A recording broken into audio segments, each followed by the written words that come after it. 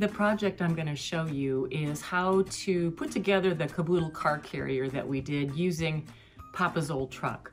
And I'm not going to show you every single step, but I'm just going to kind of do a run through of some of the things that might be a little bit more difficult. And I don't know about you, but I'm a visual person and I like to see some of this. And I know for a lot of you, we've heard the same thing. And so what we want to do is to kind of show you a few of the steps of what we do in this project.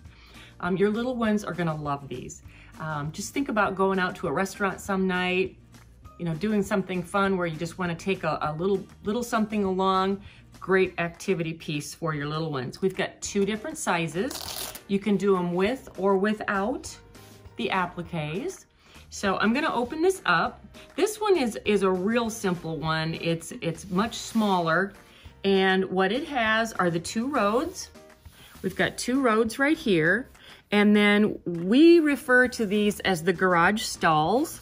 As you can see, this is where the little matchbox size cars go into, and then this is the flap that holds the cars in place. So you can see we've got these all put in here.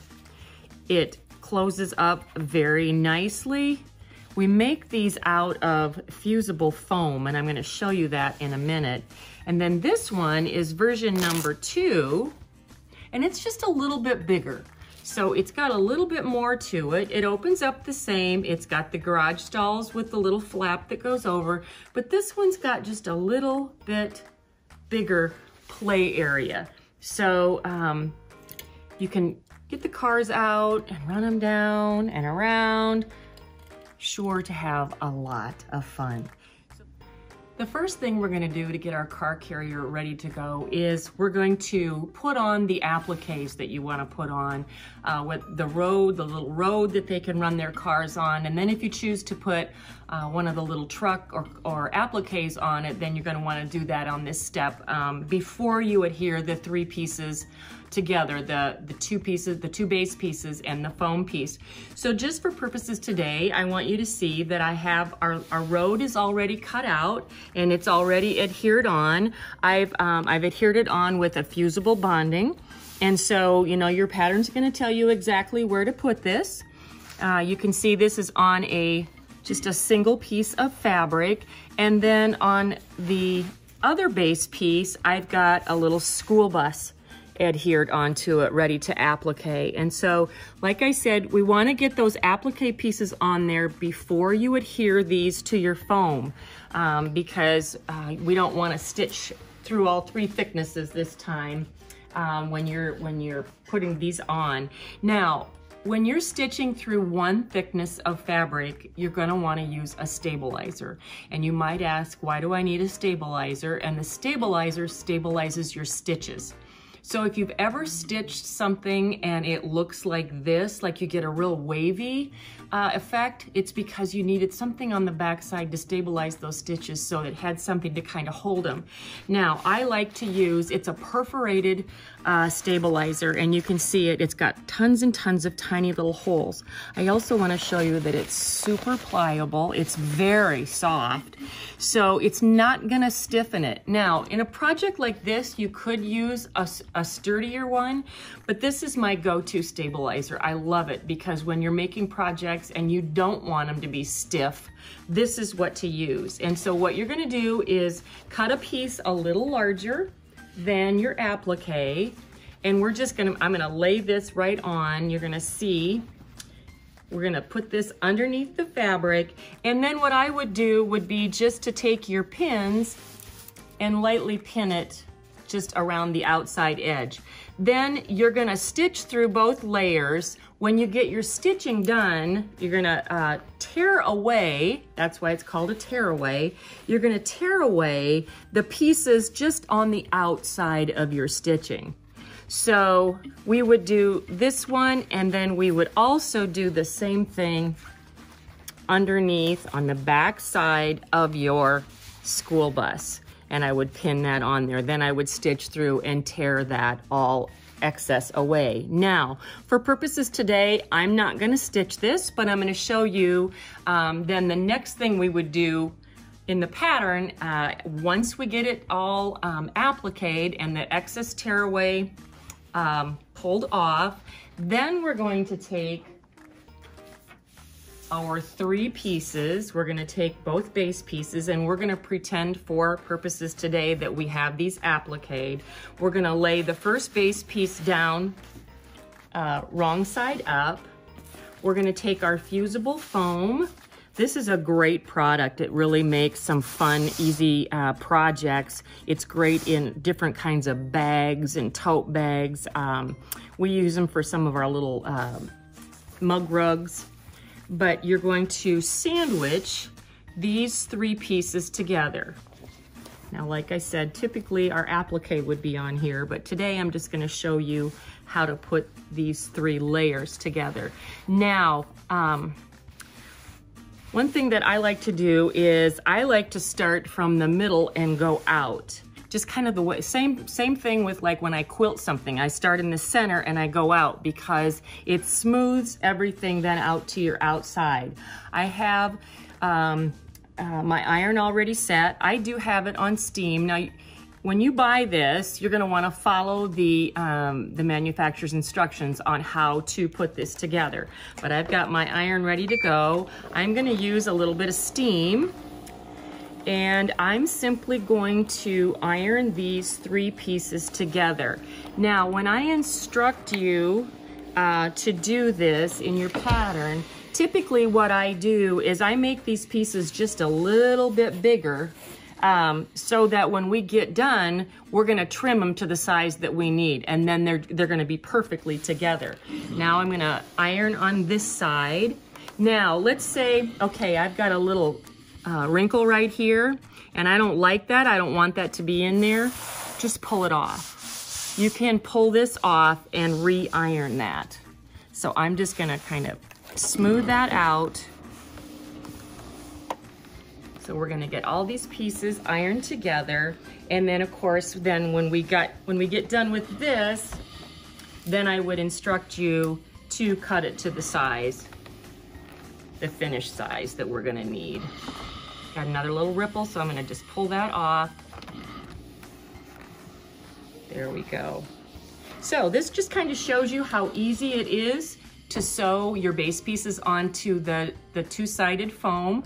I will tell you that we have this available on our website. We also have the single-sided, which we use for some other projects, but for this particular one, I used the double-sided, and it's a great product to have.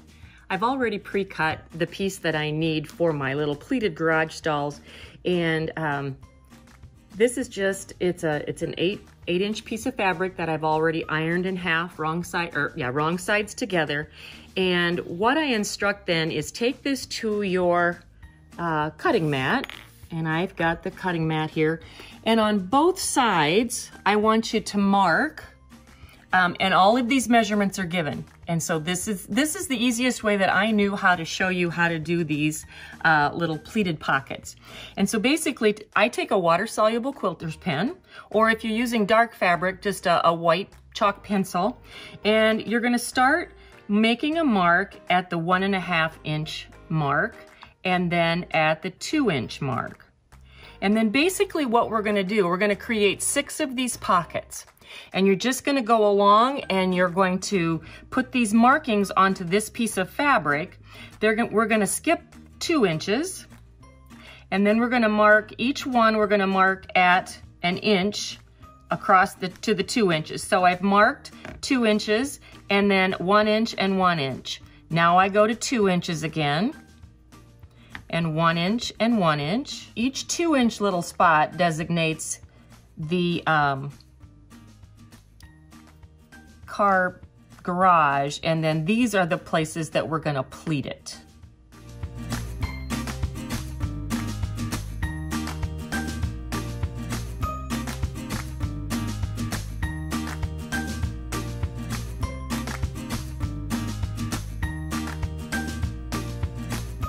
All right, I'm at the ironing center now, and I'm gonna show you how it's really simple to put these pleats, these little garage stalls, into this piece of fabric. I'm gonna start at my second mark right here, which this is gonna be my first garage stall. And I instruct that you have the fold of the fabric to the right, And then we are gonna, each pleat is gonna go the opposite direction. So the first one that we're gonna do is gonna come towards me. So I am gonna take this little pleated area that I have marked, and I am going to press that into the fabric. This is essentially what we're doing, is we're making this little pleated pocket set. And then what I do is I just take a pin and I stick it into my ironing surface. If you have a wool mat or something, this is great. You can do on that as well. Then the second one, so this pleat has come towards me, okay? The next pleat is gonna go away from me. So I'm gonna take this line and I'm just gonna slightly pull it, and I'm gonna take it to my next little line and I'm gonna press it into here. I'm gonna press it into the fabric, and I'm gonna take my pins and I'm going to pin these in place. And I'm gonna continue to do this until I get all 6 of these garage stalls ironed into the fabric. This one's gonna go away.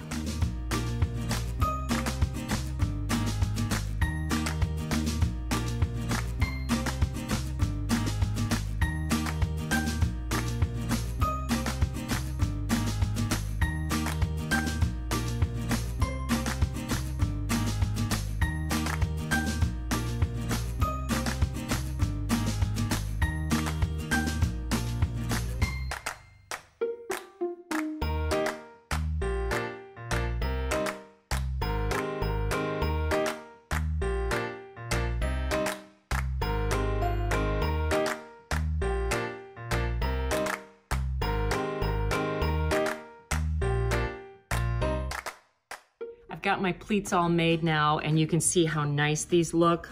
Once you get them all put in, then what you want to do is remove the pins off of the folded edge side. And then what we're going to do is we're going to take these pins and we're going to put a pin into each pleat.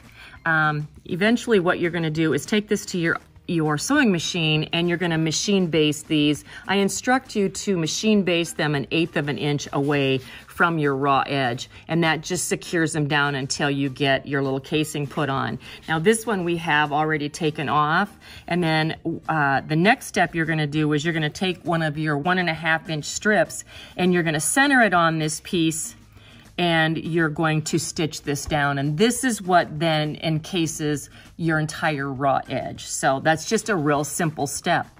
The next thing we do is our little flap that goes over the top of the garage stalls that keeps those in place so that they don't run out of their stalls. I've already got the end stitched 1/4 of an inch, and then what you're gonna do is you're gonna turn that out to the right side.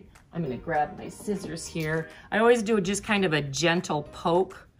I trimmed my corners already, but do a gentle poke to kind of get your seams out there nice and straight. And then I press this piece to give it a nice crisp edge. Something that I grew up doing is, boy, you pressed at every step. My grandmother was a professional seamstress, and she was pretty clear on that, that's for sure. Now I've got this pocket done, or this little flap, and now what I'm gonna do is insert, I already have this pre-cut, I'm gonna insert this piece of foam inside of the flap, take it all the way into the fold. Now, it's gonna be just a little bit larger just because when you fold it, it kind of loses a little bit of its size. But once we get that done, I instruct that you just trim that excess off. And what you're gonna do is you are going to iron your fabric onto the foam, just like we did with that first step with the base pieces.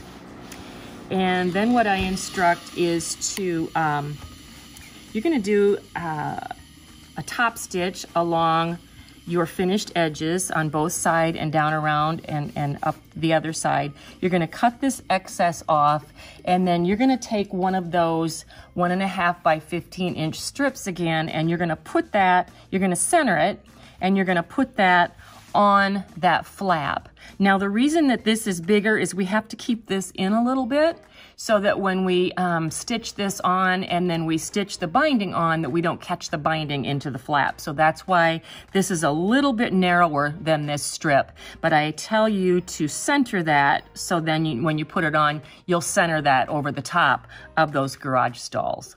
Before I bring out the finished car carrier and kind of show you exactly, where the different pieces are at, one of the other things that I do to create the straps and the little closure tabs is I instruct that you take your strip of fabric, and with wrong sides together, we're going to iron this the full length of this strap, this piece of fabric. This just ensures that you have a completely encased strap and no raw edges. So we're gonna open it up, and then you're gonna take the raw edge into your fold. And you're gonna wanna do that on both sides. Now I open that up again, and I bring the other raw edge into the fold. And I'm just gonna show you on a portion of this because it's all going to be the same. Then when we get both of those sides done, fold it up and then press it down nicely. And see what it does is it just makes a really nice little enclosed, no raw edges. And then what I do is I instruct you to top stitch right next to your edge on both sides, and then 1/4 inch again, and that gives you just a real nice little strap that's gonna go on the top. So here's the strap that I put on the top of this car carrier, and these are the little tabs then that get sewn into your binding with the Velcro that show you the closure. Now we're gonna open this up, and I'm just gonna show you like I say, we're not gonna go through step by step to do all of these, because we just kind of wanted to show you a little bit as far as the different steps in this project. But you can see that we have put on the road. There's 4 different pieces that we put the road on, and that all is done with the fusible and then stitched. Our little garages, our garage stalls go right above the this perpendicular road piece, and then the flap over the top of that, and then it's all bound. Now I do a couple of different kinds of binding. You can bind it to the top side, put your binding onto the top side, and then turn it to the back and hand stitch it. Or in this case, because I know there's gonna be lots of activity on this, I stitch it on the back side, and it gets a little bit off here. I try to keep it as close to the line as I can. But then on the front side, then I do a buttonhole stitch. And so if you bring this over just so it covers your stitching line, then you won't get too much of this where it goes off the binding. It doesn't really matter, but that's just how you do that. You're gonna bring your binding over just to cover the stitching line, and then you're gonna do a blanket or buttonhole stitch over the top. And then when you get it all done, then you're gonna sew in these cross lines, and what that does is it creates the fold, so that when you get ready to fold this all up, you just basically roll it all up, roll it up over your car garage stalls, and close it up. And then we're gonna close up those little Velcro tabs. And away you go. So I hope you've enjoyed this little tutorial on this Caboodle Car Carrier. Of course, you can get the pattern, you can get the fabric. It's all Henry Glass Fabrics. It's Papa's Old Truck is the name of the collection. And if you have any questions, please feel free to reach out to us. And until next time, happy sewing.